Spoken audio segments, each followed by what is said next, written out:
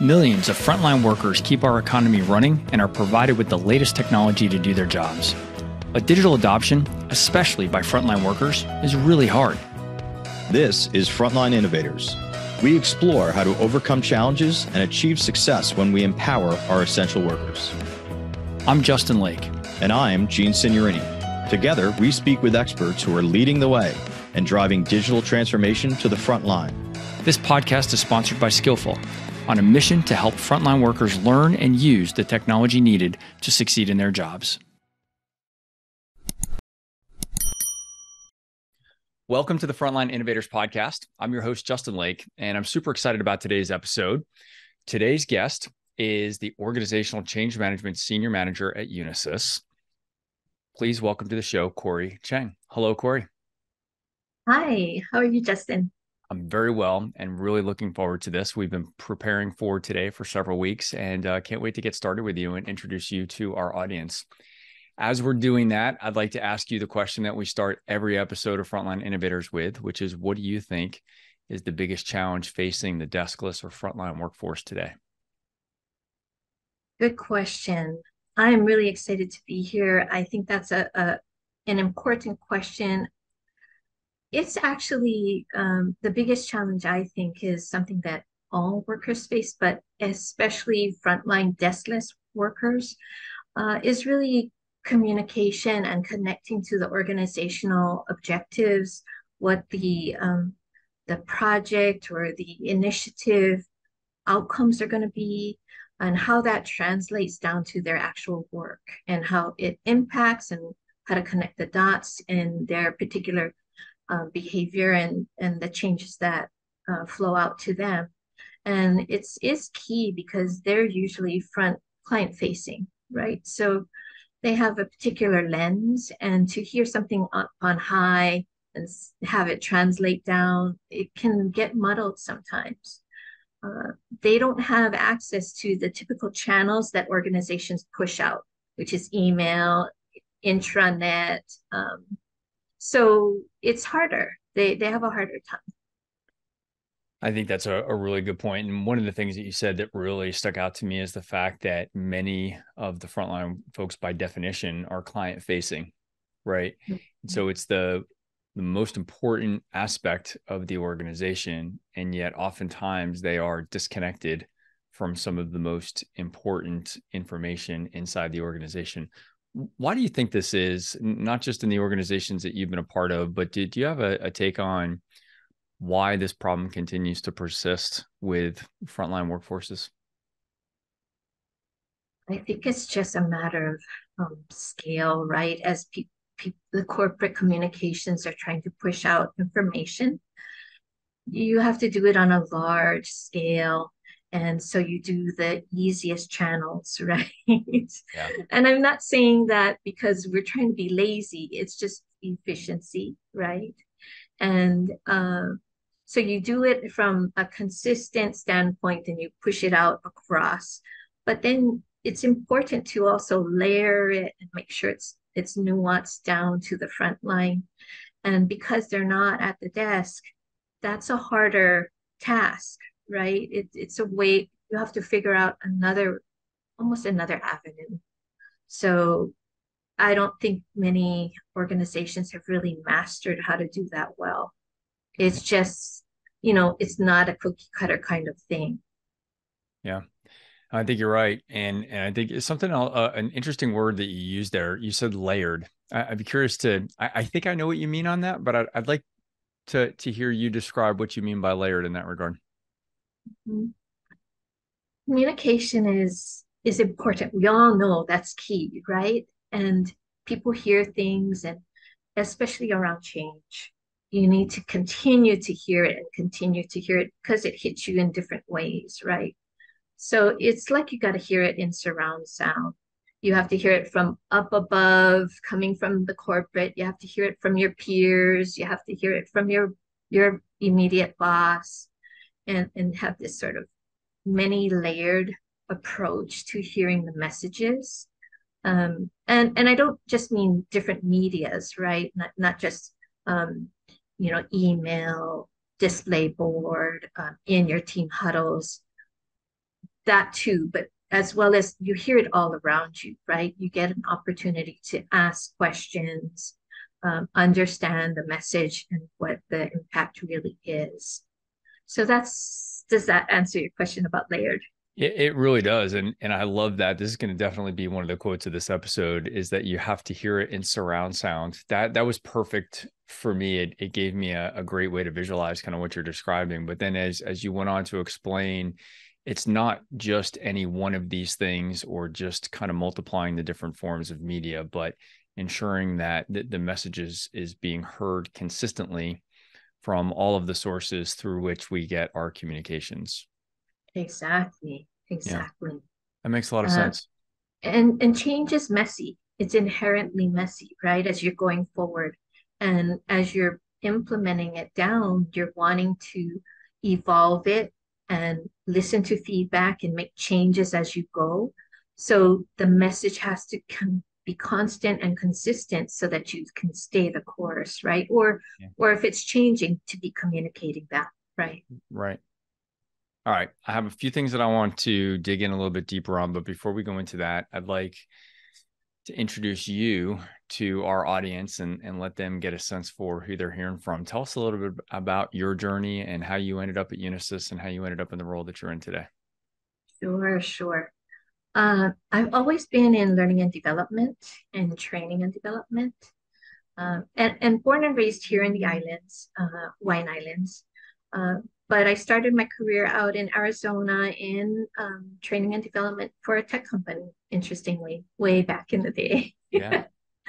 And then decided to move back to the islands, and got into healthcare. It was a long time in healthcare.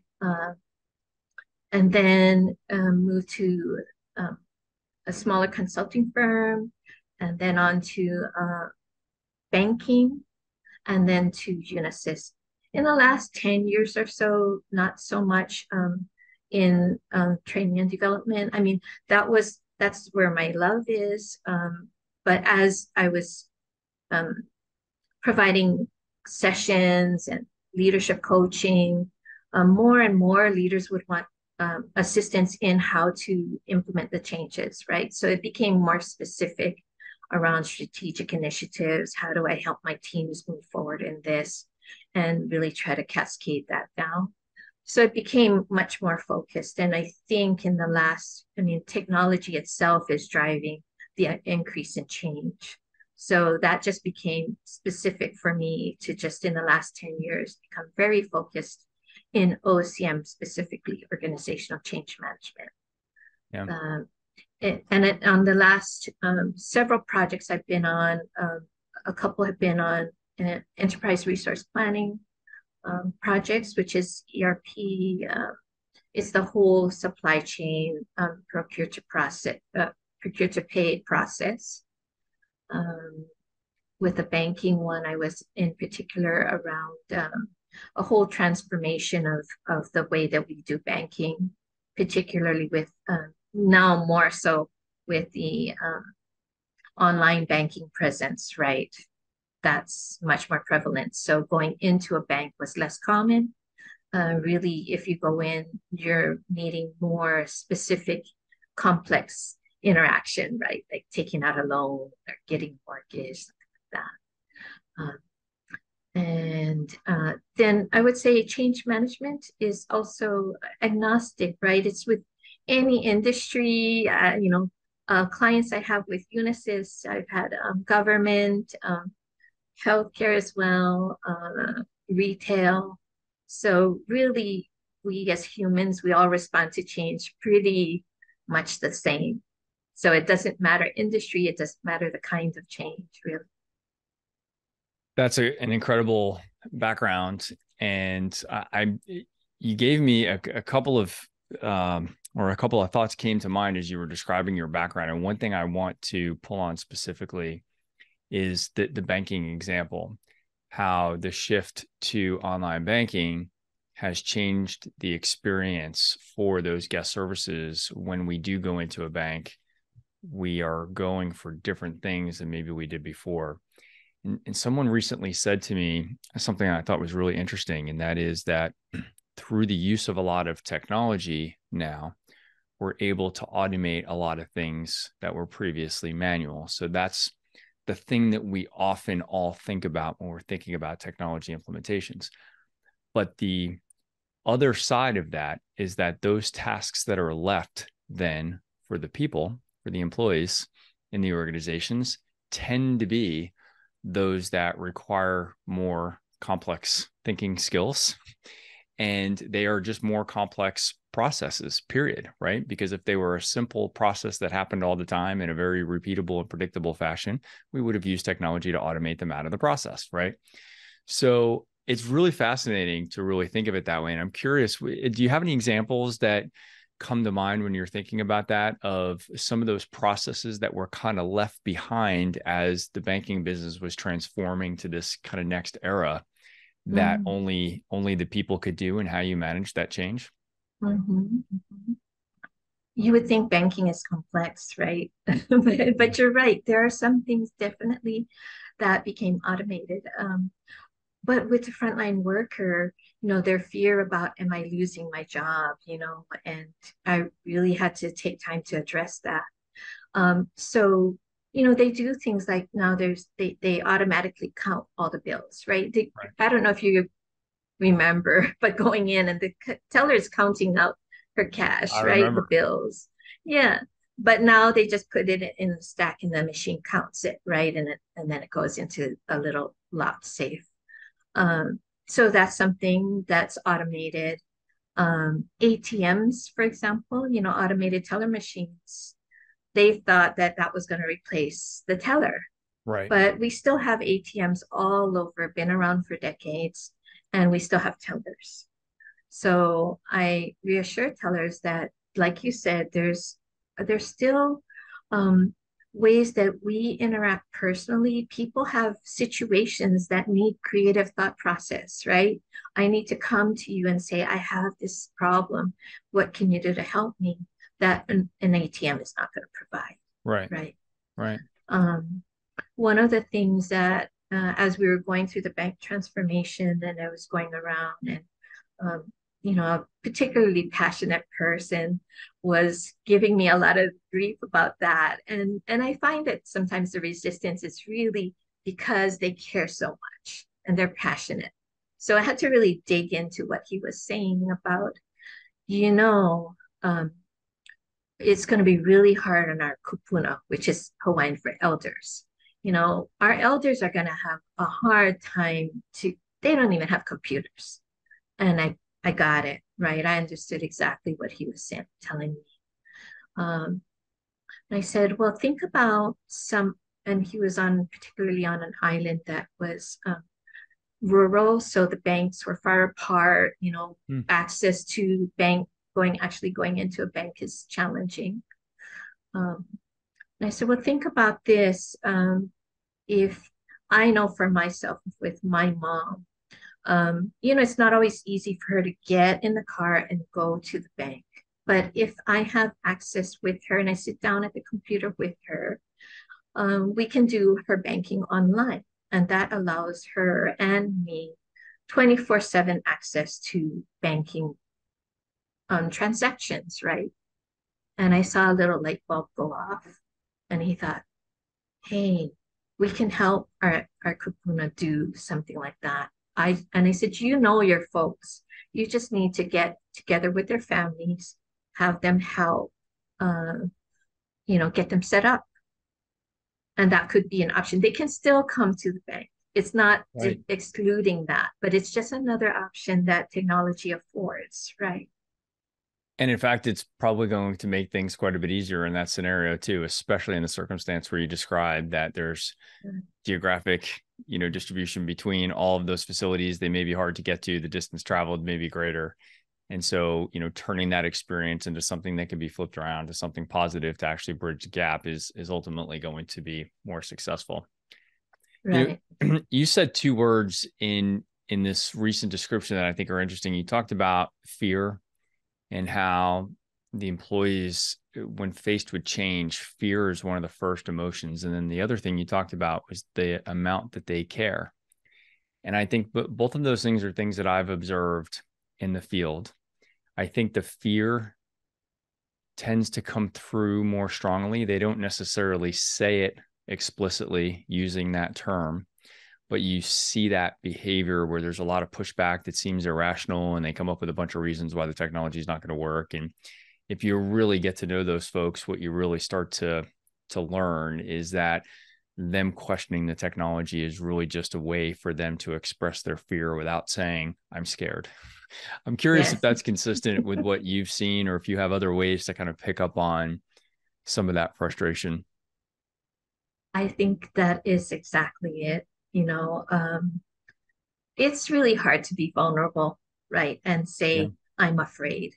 So it gets expressed in a lot of ways. And usually it's about, you know, all of the questions. Um, if it starts off as it's not going to work, well, then you've got to dig a little bit more, and then you ask them why. But if it's questions around, well, I don't see how this is going to work. Tell me how it's going to work.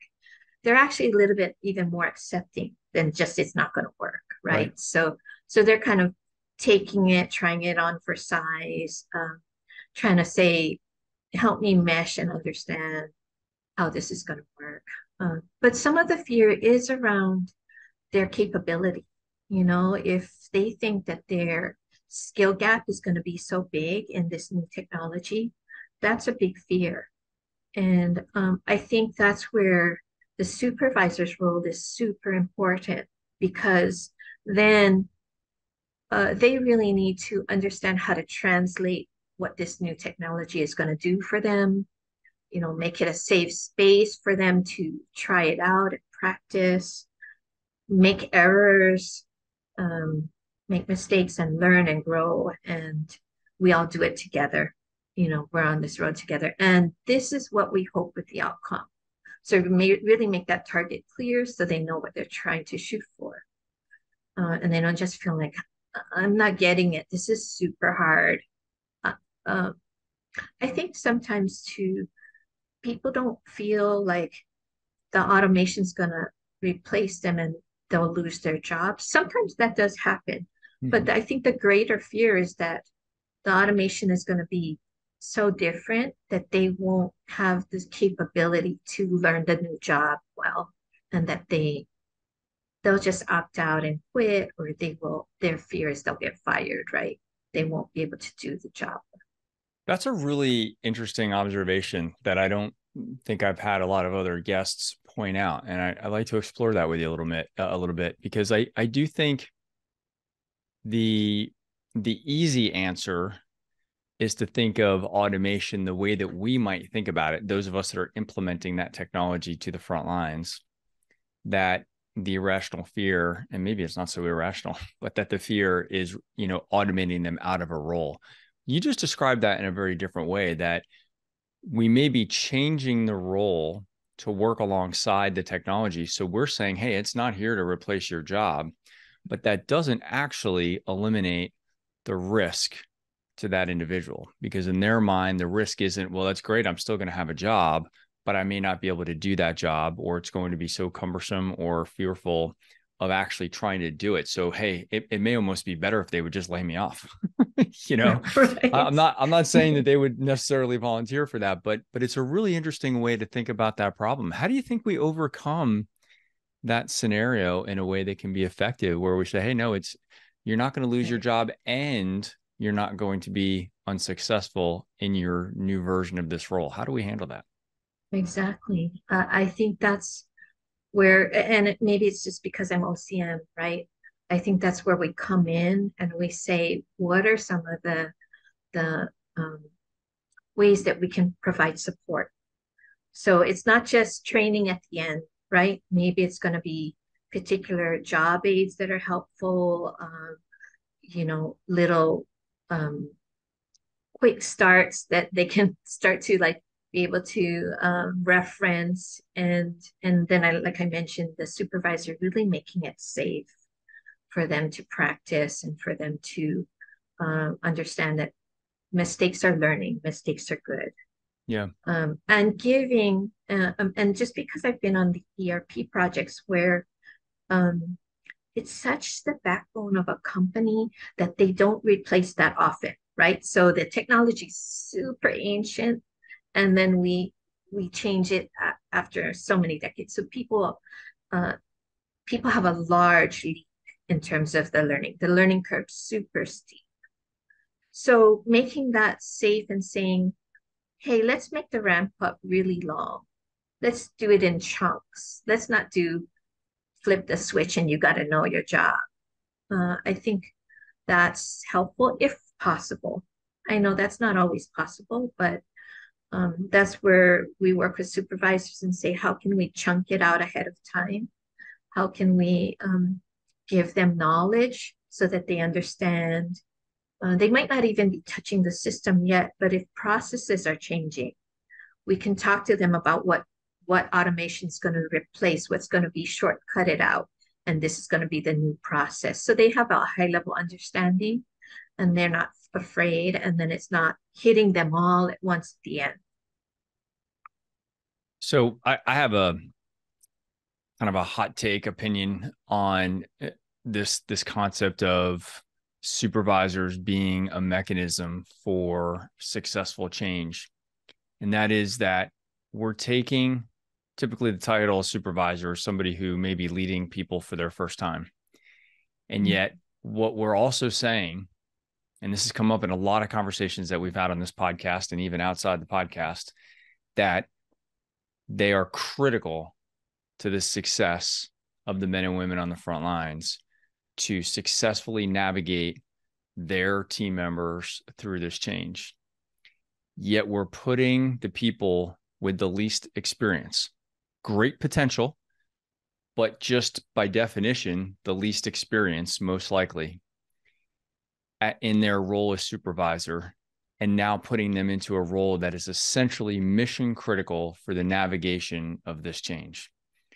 How do we overcome that? And it's a gap, and I'm not pointing the finger at the supervisors because they're new and they've raised their hand to get into a new role. And so I hope I don't come across as if I'm being critical of them in their role, but let's just face it. By definition, they are relatively inexperienced. They're not a senior manager with a decade of experience leading people.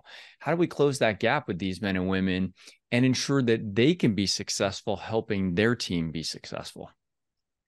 I 100% agree. They are a critical piece and they're closest to the front line. They're the one step above, and they're the ones that got promoted, right? Right. And in fact, their challenge is even that they're a peer that got promoted. Right. So that's always challenging. Um, I would say that that really is an organizational onus. It's not on the supervisor, like you said. Right. They're stepping up. And so the organization really needs to provide a lot more. And because I come from that training field, right? Right. A lot more of the support and training background. So frontline supervision, there's more than just the mechanics of time cards and all of that, right? There's more than that. There's the real leadership capabilities. There's all this change management, how to lead in change successfully. um, I think that it would be wonderful if we were allowed to give, or the company allows them time to and not just taking it online. I think that now that we've been in the pandemic, we've been going more and more towards online training. But I think this kind of piece, there's much more. You need that human interaction. You need to be with other peers, frontline supervisors, and talk through, hey, what happens when you get this? They want to know that their problems are shared amongst their peers, that they're not alone, that they can kind of reach out and connect. And, that's a big change for them too. So they get their peer support group is important. Yeah. I know when many years ago when I was a first time supervisor, and you described it perfectly, which is you come out from being a peer and then you either get pulled in or you raise your hand and you end up in another position that you now have some leadership responsibility over people that yesterday were your peers. I think one of the things that's often overlooked is how impactful that communication can be, because as a supervisor, you are probably friends with some of these people. And so you still are kind of communicating with them as if you're friends, and you should still be talking to them as friends. But you also now immediately shift over to being a communicator on behalf of the company. And that's much easier said than done in shifting over, because if you say things to your team like, oh yeah, this ERP implementation is going to be a beatdown and it's going to suck and it's probably not going to work right, and the last time we did this, it failed miserably, and the IT team doesn't know what they're talking about, and I could list a whole bunch of other things that could possibly be said. Guess how your team is going to respond to that? They're going to respond with a lot of negativity. So all of a sudden you find yourself in this position where you have to now be an agent of positive communication. And that's not so easy. And especially for somebody who is, first time enrolled, that's going to be really difficult for them to make that transition in most cases. Right, right. Um, it's really a pull, right? Because your friends are going to want you to kind of come to the water cooler and vent with us, Right. but you're, like you said, you're in a delicate situation because you also represent the company. Right. So advocating the change and being there, and so sometimes being a supervisor can be a lonely place, you Yeah. know, as you move up. So the peer support is super important. Yeah. And for our role, we try to come up with key messaging for frontline supervisors to be able to, hear some of the key things to talk through in your team huddles. So scripting is also helpful because you're right. It's hard to know what to say Yeah. all the time. Yeah.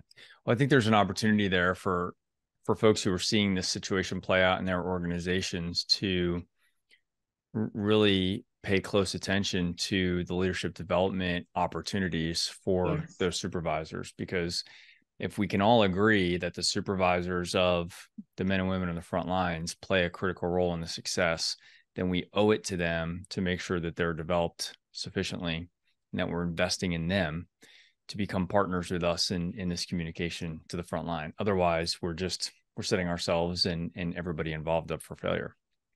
definitely. Yeah. Yeah. Let's talk about some of the tools. When we think about, you mentioned early in the beginning of the conversation, one of the difficulties with that the men and women on the front line experience today, and part of that is communication, and they don't necessarily have access to the same communication tools that other members of the workforce may have. Have you found any tools or processes or ways to think about closing that gap with the men and women on the front lines? Mm. Um, what we found that has been helpful as we've been going toward implementation is getting these particular advocates in representing certain areas come along and really start to be in the forefront of learning and understanding, and then go back to their areas and explain it, demonstrate it, really be the hands on the ground kind of person Yeah. to and also be the feedback loop because they can advocate for the questions that come up as they're showing the demo, and then people are saying, hey, but what about this, and not expecting them to know all the answers, right? But to say, Right. well, bring it back and let's raise those questions because those are good practical questions. So having those kinds of feedback loops, I think, are really helpful, um, which are in-person kinds. Those are the kinds of is people don't always, and especially frontline, don't always take the time to go to a Teams chat and pop in a question. They're busy. Their focus is the customer. So I'm glad you mentioned that, because this has actually come up quite a bit in my day job at Skillful, where we've had a lot of conversations about gathering additional feedback from the frontline team members themselves. And that's always been difficult for our customers to get that feedback. They get feedback from a very small percentage of the most vocal people. We have the most vocal positive. We kind of have the most vocal on the negative side, but it's still a very small subset of the population. And we've had a handful of debates internally about this to say, well, how do we get greater engagement with that? And the difficulty is in kind of built into the question, right? How do you get the disengaged to engage better? And I'm curious if, I mean, well, part of what you're talking about is an amazing suggestion, which is being feet on the street, getting out in front of these folks and having conversations with them. My, I guess, you know, I don't want to say skepticism, but my hesitation in that is how well does that scale across, you know, a large organization with many dozens or hundreds of sites and hundreds or thousands of people? Are there ways that maybe we're not thinking of that would allow us to collect that kind of feedback at greater scale? Or is the only answer to that is to just get out and spend, you know, more face time with those folks? Yes, you hit an interesting pain point, right? Which is the disengaged, because you got the very positive and you got the very negative, Yeah. and you will hear feedback on both ends. But what about that the middle disengaged piece? How do you get them more engaged? And I don't think it's more surveys or more, you know, questions at them. That's just peppering them with more junk. Right. I think it has to be somehow that human touch. And how do we scale that? That's, I think, always been that gap, you know. Um, so if you can within, you know, if you're global, it's like the typical corporate, right? You break it down by region, by Right. division, by department, by team. So if you can get it to that flowing down um, cascade, then it works. But you know, sometimes it gets stuck based on people's own, you know, availability Right. or ability to do it or desire to do it, right? It can get stuck at any point in the leadership cascade. So some pockets may be very willing, but their leader didn't push it down. Yeah. I mean, the very nature of frontline work contributes to why this problem is exacerbated with these work groups, right? It's part of it is just that they don't always work, you know, a standard shift of 8 to 5. They don't always Yes. work in the same place. Most of the teams that I see in the frontline workforce generally may not even be in the same room at the same time at all throughout a Yes. given week. But you know, to connect some dots with some things that we've talked about today, I wonder if there's an opportunity to arm those supervisors with better skills around collecting feedback specifically, right? To Right. arm them Right. to be the feedback collectors in the organization and perhaps use them as our mechanism to explain to them the importance of gathering feedback from their team, explain to them the types of feedback that we're looking for, and if we can turn them into, you know, our army of feedback gatherers, you know, to really give them purpose as part of the bigger change initiatives, you know, it's going to hopefully replace the fact from people from corporate just can't go to 157 sites, but those supervisors are already at those sites. I wonder if there's a way for us to engage them better and really kind of turn that Yes. into part of the mechanism. Yes. No, that's a and when you mentioned the 24/7, you know, I worked in healthcare, right? So Yeah. hospitals are like that. Yeah. It's exactly when you've got shifts, you know, how do you continue to get feedback from all the areas? It reminds me of this one situation that we were working on, and it was a process improvement situation where they were really trying to reconfigure the exam room, and they wanted feedback on it, you know. So what they did was try to make the feedback very easy to collect so that people didn't have to go to a workstation and a desktop and submit, you know, fill out a form and submit it. They basically just put a clipboard right outside the door. So anytime you were going into the exam room, something was funky, you didn't like it, you just write it on the clipboard. like they normally might do for a exam, right? So Yeah. it was very easy for them to provide that feedback as they were going in and out of that pilot, situation. Um, and the different shifts, people would just be writing and they'd see stuff and they'd add to it, hey, yeah, I agree. Yeah. So a Uh, very low barrier to entry. There's exactly. virtually no technical complexity of this. I don't have to figure anything out. It's a format that I'm very familiar with. Hmm. Hmm. Yeah. And the supervisors just encourage them to keep putting the feedback on there, you know, all shifts. And at the end of this certain period, we're going to collect it. Yeah. That's Yeah. fantastic. Any insights that you recall coming from that experience? Any maybe kind of aha moments where you collected some feedback that you said, man, it's a good thing that we had those clipboards up because had we not had that, we would never have learned this one thing. What's that one thing that came up? That's a yeah, good question because there was an aha that was very interesting.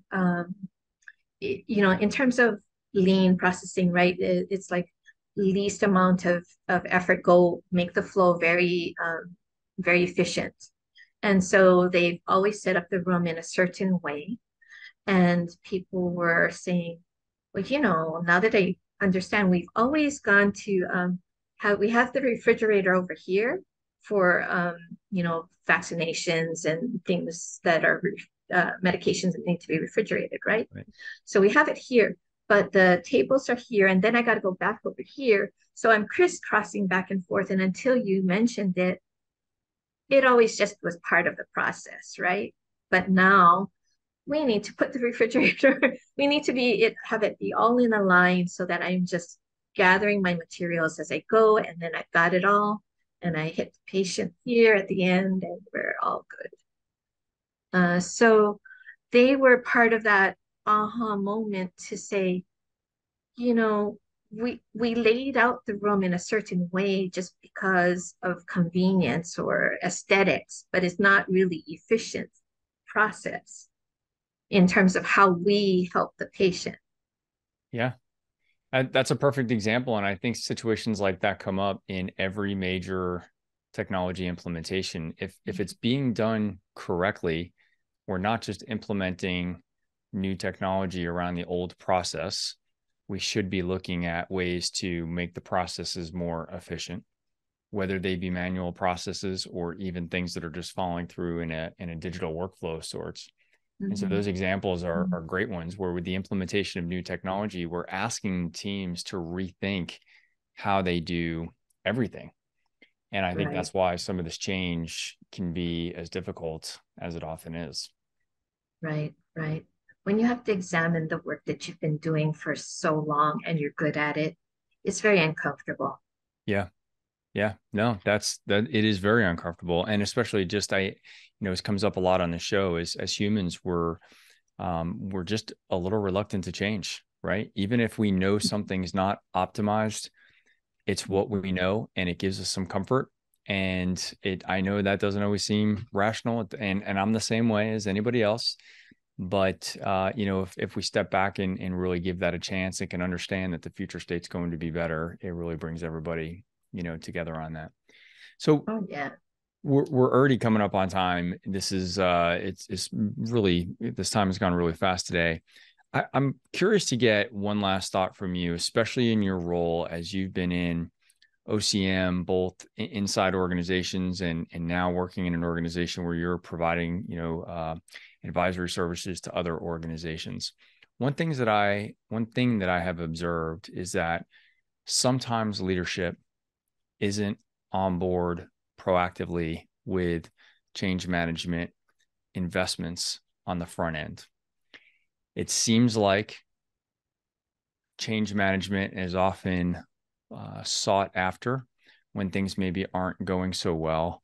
And there's this idea of like, hey, we need to come and sprinkle a little bit of that change management stuff onto this broken project.